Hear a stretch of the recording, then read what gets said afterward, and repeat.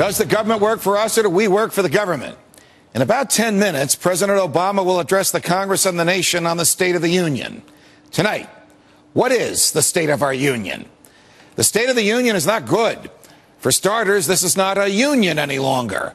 When the Constitution was written and the phrase State of the Union was first used, the United States was a union of independent states. They had real sovereignty. They were not subject to the federal government. The feds didn't tell them what to do. And you could vote with your feet by effectively moving from a highly taxed and overregulated state to a low-tax and freedom-oriented state. Today, the states are substantially the same because they are all subject to the feds. Today, the feds are ordering all states to provide health care insurance to those who cannot afford it. And if any state declines to do so, the feds will do it for them and bill them for it or deduct the cost of it from money the feds have already committed to them.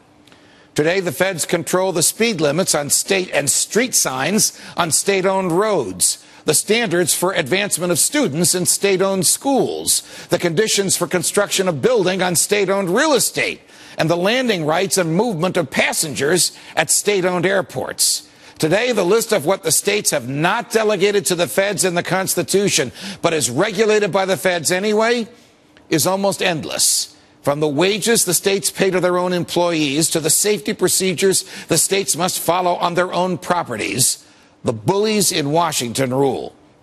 The federal government also thinks it can regulate any personal behavior, tax any private event, pay any welfare bill, borrow or print any money, any amount of money, no matter what the Constitution says.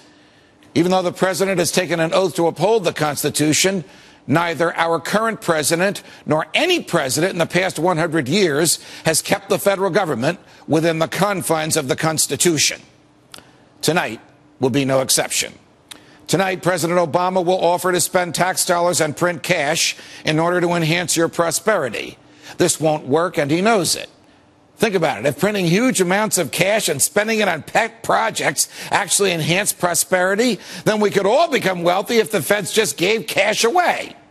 Everyone knows that won't work. America, the president believes that we exist for the government rather than that the government exists for us. He believes that the feds have a greater claim to your property and to your income than you do. He truly believes that you work for the government rather than that the government works for you. He thinks that by centrally planning and politically directing the economy, by taking much of your money away from you and giving it away in your name, we will somehow all benefit.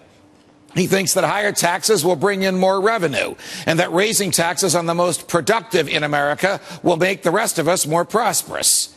He rejects the central tenet of the Declaration of Independence, that we can each pursue happiness as we wish, and that the pursuit of happiness essentially means that the government should stay out of our bank books and out of our bedrooms and out of our basements. America, prosperity comes from hard work, saving money, investment and risk, free choices, low taxes, and a free market. It does not come from the government. There is not a single example in all of history in which a centrally planned economy has produced more long-term growth and prosperity for more people than the free market has. But the president, along with his big government friends in both parties, is more interested in staying in power and staying in control than in defending your freedoms. So in a few minutes, the president will beat up on the successful in the name of leveling the playing field and in the name of everyone playing by the same rules. As soon as he uses that phrase, everyone plays by the same rules, I want you to recall that when he says it, he doesn't mean it. He wants different rules for different folks. He wants lower taxes for his friends and higher taxes for his adversaries. He's happy with 43 million Americans living on food stamps and dependent on the government. He's glad that half the country pays no federal income taxes. And he believes that when federal bureaucrats get to invest your tax dollars for you, somehow that will produce more prosperity than if you got to invest that cash on your own.